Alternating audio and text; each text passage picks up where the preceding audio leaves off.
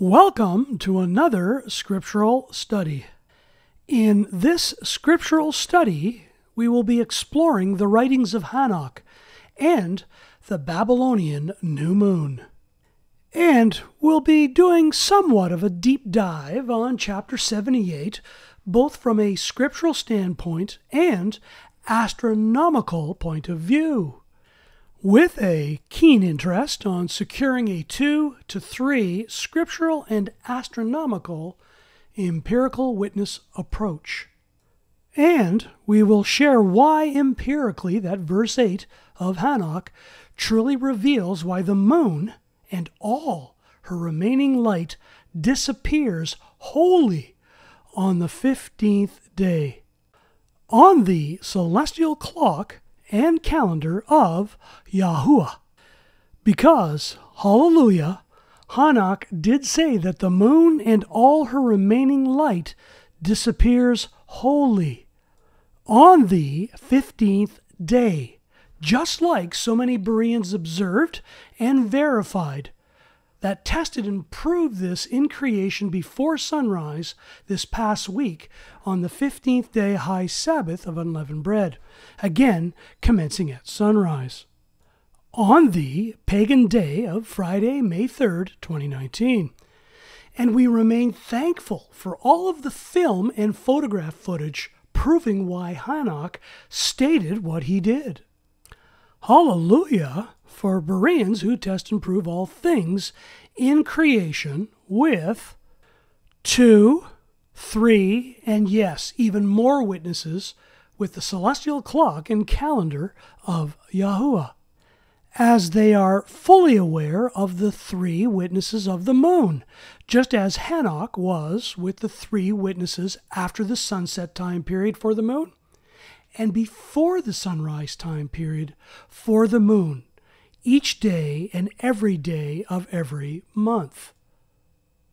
Why is this so important as it relates to the 3 witnesses of the moon and the fact that Hanok wrote that the moon and all her remaining light disappears wholly on the 15th day, just as we all experienced? Because can you imagine if any one of us ignored the 2 and or 3 witness approach and guidance of Scripture to establish a matter,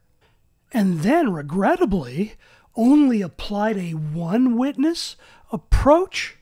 and thus, as horrifying as it is, only utilizing 1 witness with the percent illumination of the moon towards the writings of Hanok in chapter 78, verse 8. Here is the chaos and confusion, and what happens when anyone applies the 1 witness approach, and worse yet, only utilizes a computer program like Stellarium, and only checks out percent illumination of the moon and doesn't go outside to test and prove and verify in full. Because at sunset on the 14th day of the first month of Abib, which was on the pagan day of Thursday, May 2nd, which was the night before the 15th day, the moon was actually 4.4% illuminated in my area. And by sunrise, at the commencement of the 15th day, which was a high Sabbath for unleavened bread, which was the pagan day of Friday, May 3rd, the moon in my area again was 6.6% illuminated. And with a non-scriptural, 1 witness approach, you could indeed create massive chaos by stating that this particular chapter and verse of Hanok must be wrong. But is this true? What if we just remained true Bereans, who test and prove all things, with just a 2 witness approach? Because, hallelujah, the celestial clock and calendar of YaHUsHua has a fixed, orderly system of universal laws which do indeed provide a second witness of the position of the moon in degrees to the horizon, in which anyone can observe in creation. But if you are a non-scriptural one-witness practitioner only, working off a computer program and not going outside to number all your days as per Scripture, then you will indeed be oblivious to the position of the moon and when it is below the horizon, let alone what days of the month at sunset, when this always happens astronomically. Which, for those that do number all their days, they are fully aware this happens in the middle of the month.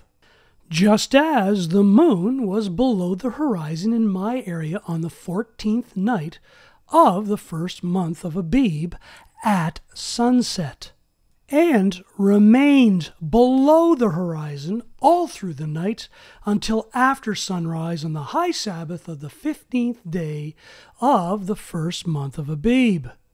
Yes, the moon was slightly illuminated, but no one could see it, as it was below the horizon in the mid-month time period, in which the moon moves into its conjunction phase and then to its crescent moon phase, which is nothing more than the non-scriptural, elusive Babylonian New Moon system, which Hanok was well aware of. And why, on this YouTube channel, we have always promoted the full moon phase as day one of every scriptural month, just like Hanok stated in chapter 78, verses 12 through 13, in which other scriptural passages are referred to that we cover in full in our ongoing workshops. And thus why Hanok knew that the moon and all her remaining light disappears wholly on the 15th. And thus why it is so important to utilize all scriptural and astronomical witnesses. And to think we have only shared 2 witnesses, and there are more. But we will share those witnesses as well